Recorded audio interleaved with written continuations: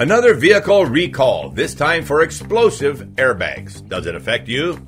Ford and Mazda issued do not drive advisory for 457,000 vehicles.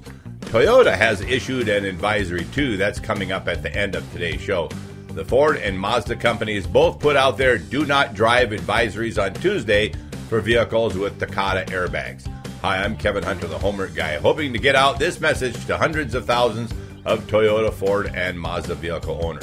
Meanwhile, Ford and Mazda on Tuesday instructed owners of some vehicles do not drive their cars due to them still having potentially dangerous airbags installed. The amazing Elizabeth joins me with more details. Thanks, Kevin. The more than 500,000 total vehicles in the U.S. subject to the do not drive advisories have Takata airbag inflators that urgently need repairs under past recalls, according to the automakers.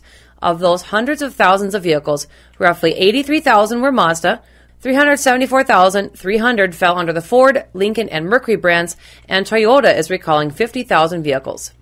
You might ask, what specifically is wrong with the Takata airbags? Well, in short, they have degraded and are explosive. Yes.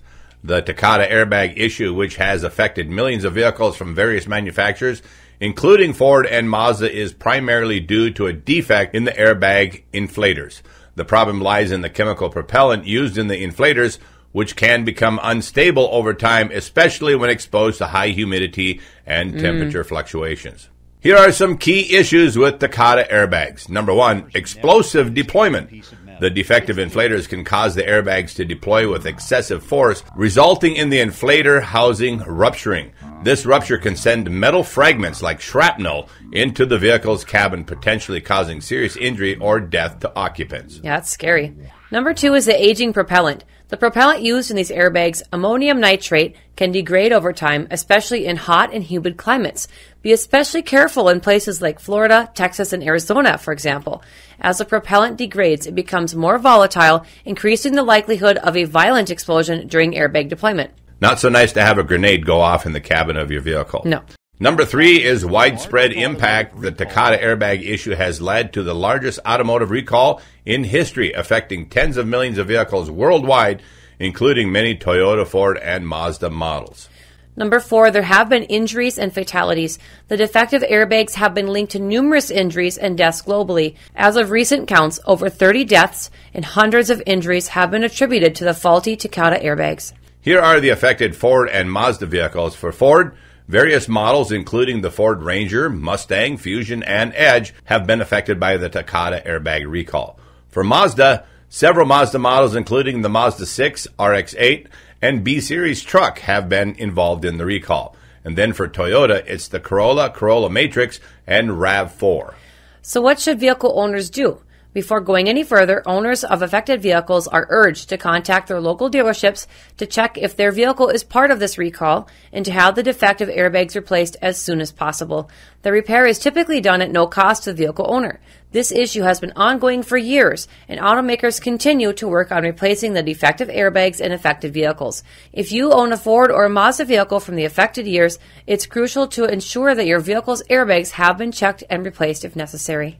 In a press release, the Mazda warning reads, "The do not drive impacts all customers that have not completed the following recalls," and hopefully these are familiar to you if you own a Mazda: 1317F, 1417G, 1817L, 1917L, 2118A, and 2618F.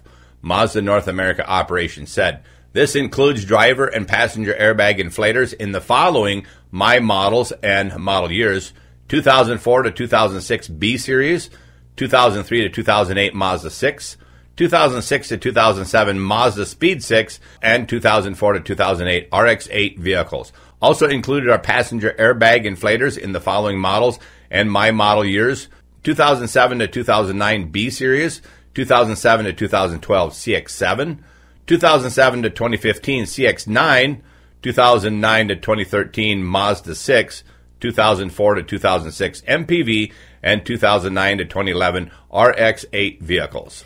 Ford, meanwhile, identified certain 2004 to 2006 Ford Ranger trucks, 2005 to 2014 Ford Mustangs, 2005 to 2006 Ford GT vehicles, 2006 to 2012 the Ford Fusion, Mercury Milan, Lincoln MKZ Zephyr vehicles, and 2007 to 2010 Ford Edge and Lincoln MKX models, and 2007 to 2011 Ford Ranger trucks as unsafe to drive until their already recalled airbags get fixed. In the U.S., numerous auto companies have been affected by recalled Takata airbags over the years, with the number of recalled airbags totaling around 67 million, according to the National Highway Traffic Safety Administration, NHTSA. By the way, they have a great website. 27 fatalities and at least 400 injuries in America have stemmed from the defective inflators. The NHTSA noted some of the Ford and Mazda vehicles under Tuesday's Do Not Drive advisories are now more than 20 years old. Crazy, they've been using these Takata airbags for so long. Yeah. Which increases the risk of an airbag rupturing in a crash, adding, if an explosion occurs, it can severely injure or kill the vehicle occupants. Ford and Mazda both said they have the parts and they're available now to do the necessary repairs on the affected vehicles. Owners can get the repair done by their local dealership with mobile service, towing, and loaners being made available at both Ford and Mazda, their respective press releases said. The service fee will be free at each company, according to the NHTSA. Ford said on its website, the dealer will be able to tell you approximately how long the recall repair will take for vehicles with defective Takata airbags. Mazda, meanwhile, has pegged its installation of a new airbag inflator at roughly an hour. Wow. Both of the automakers are reaching out to customers who have the affected vehicles through multiple methods. So if you happen to have one of these vehicles and you're hearing it from us for the first time, expect to hear from your dealer soon. As mentioned, also issuing a warning is Toyota.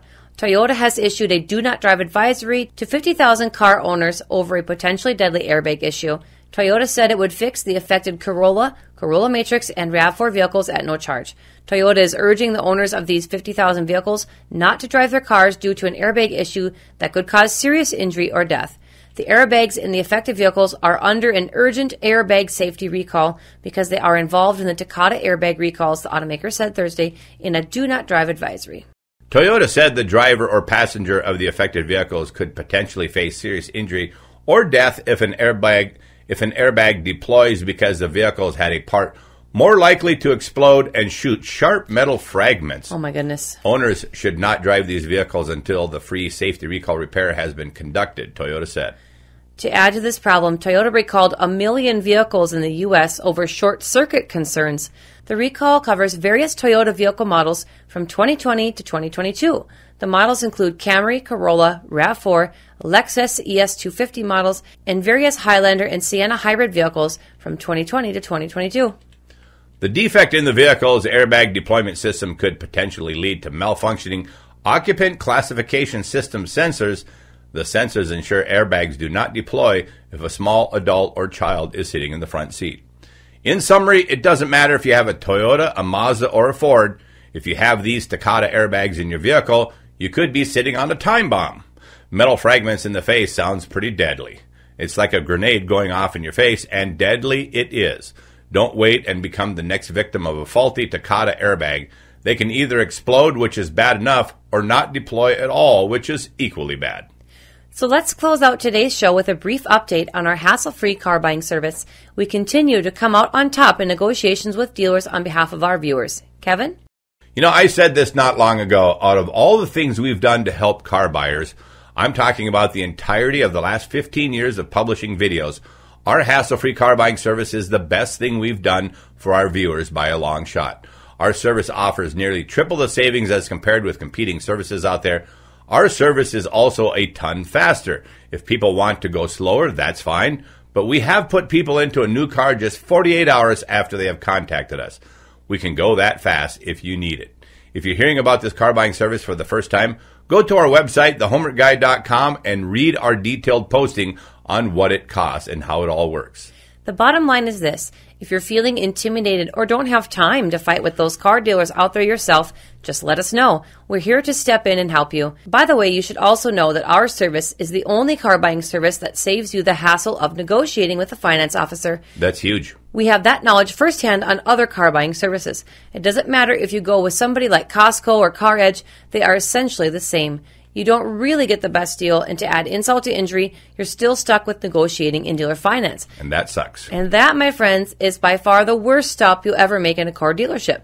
We don't leave you to the mercy of people like that. We pre-negotiate and coach you through every single step.